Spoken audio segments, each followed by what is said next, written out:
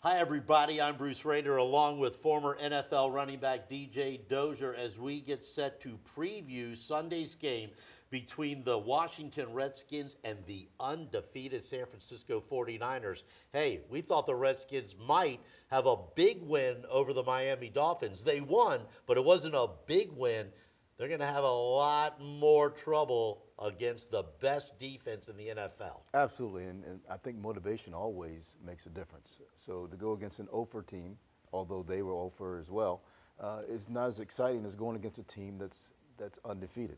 And so you never know what will happen with the Redskins and their psychological view of this game and how they perform on the field. Well, last week, Coach Bill Callahan promised that the Redskins were going to become a run-first, pass-second offense, and he was true to his promise. Adrian Peterson had another big game.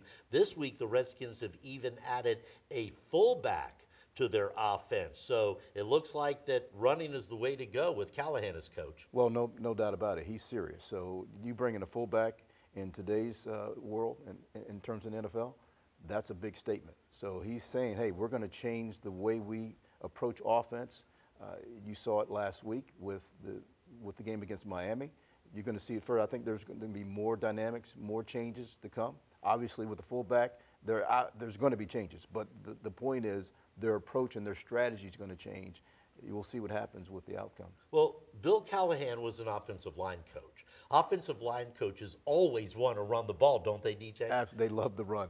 When I played for the Vikings, I mean, the Vikings run offensive line begged the offensive coordinator to run more.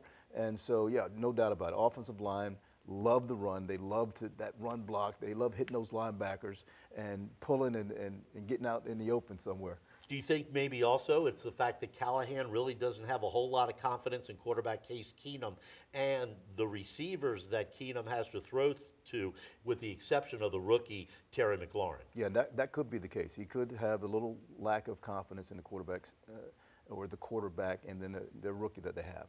But he knows also that the run game, if they can control the ball and they can create a running offense, it helps the quarterback. So you're actually taking pressure from off the quarterback in quarterback position.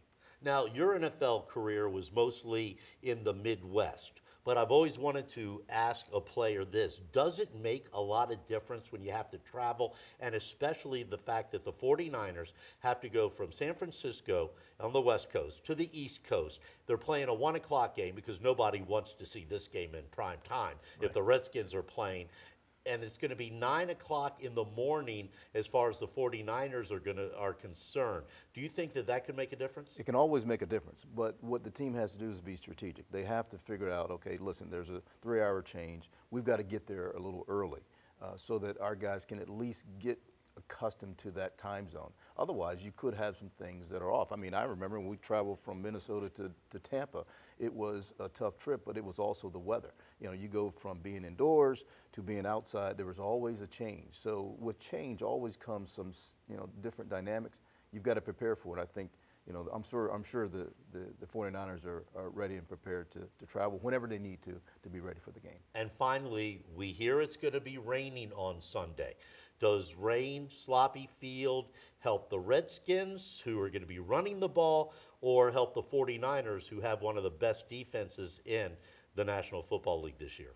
Adverse conditions, especially if it changes the dynamic of the field, is always an advantage for the offense because offensive players know exactly where they need to be, where they're going. Defense doesn't. They have to be a little more tentative in their reactions, and so their reactions are often delayed. So that gives the advantage to the offense. DJ Dozier, hey, next Thursday, the Redskins are playing the Minnesota Vikings. Oh, that'd be a good game. That's right. We'll see what happens on that one. We will. Let's see what happens on Sunday, though, first against the 49ers. And we'll have more this week on the Washington Huddle.